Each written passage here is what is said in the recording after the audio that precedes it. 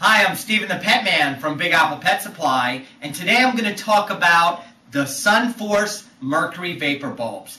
Probably my favorite source of UVA and UVB for a reptile. These bulbs are terrific because not only do they provide heat, light, UVA, and UVB, but it does so all in one bulb. So you basically, for the daytime, you can have one fixture with one bulb sitting on top of your reptile enclosure, and you'll capture all the elements that you need to take care of your reptile properly. So I want to explain a couple of things about how Mercury Vapor Bulbs work and how specifically the SunForce Mercury Vapor Bulb can work in your reptile's enclosure.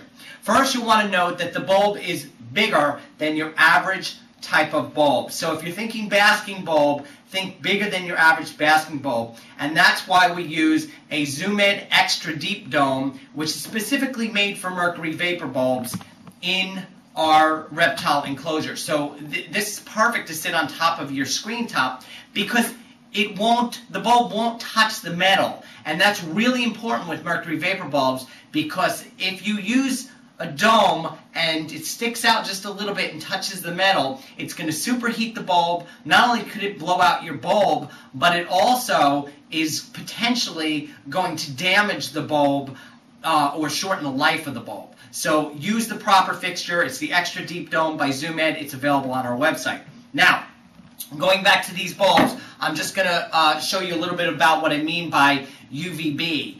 UVB is what your animal needs to assimilate calcium. So it's very, very important for bearded dragons, chameleons, tortoises, just about any type of reptile that basks. So one of the things that we did when we tested these SunForce Mercury Vapor Bulbs is find out the UVB at certain distances.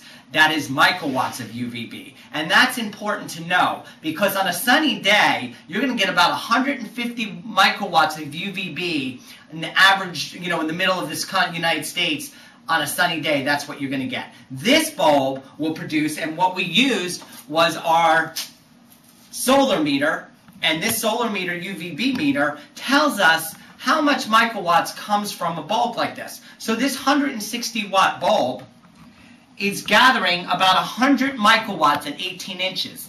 As your reptile gets closer to the bulb, say 12 inches, you're going to get about 225 microwatts, which is quite a bit of UVB.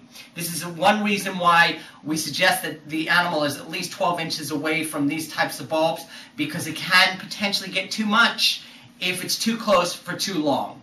One of the nice things about this type of bulb, though, is that it produces heat, so the animal usually won't stay under very long. Now, the other thing that we want to mention is it does matter if you have this bulb under a screen top, above a screen top rather, or hanging without a screen top, because what happens is it diminishes the UV by about 30 to 40%. So instead of being at, say, 12 inches from the bulb with the screen, it's going to be about 100 microwatts. Take it away, and you have over 200 microwatts again. So it actually, in this case, it could be double. So the last thing I really want to talk about is that this comes in 3 sizes. So we really want to figure out what size for what kind of cage. Well, it's not quite that simple, but there are some basic rules to play by. If you're definitely going to be away anywhere from 15 to 18 inches from the reptile, you definitely want to go 160 watts. So that probably means if you're going into something that's 55 gallon, 21 inch high, 18 inch high, you'll definitely want a 160, especially if it's the bearded dragon or something that needs a lot of heat. We also have availability of 100 watt, and now we are the only ones in the country to have a 70 watt version of this type of bulb. So we have the only UVB Mercury Vapor Bulb that is available in 70 watts. So 70, 100, and 160.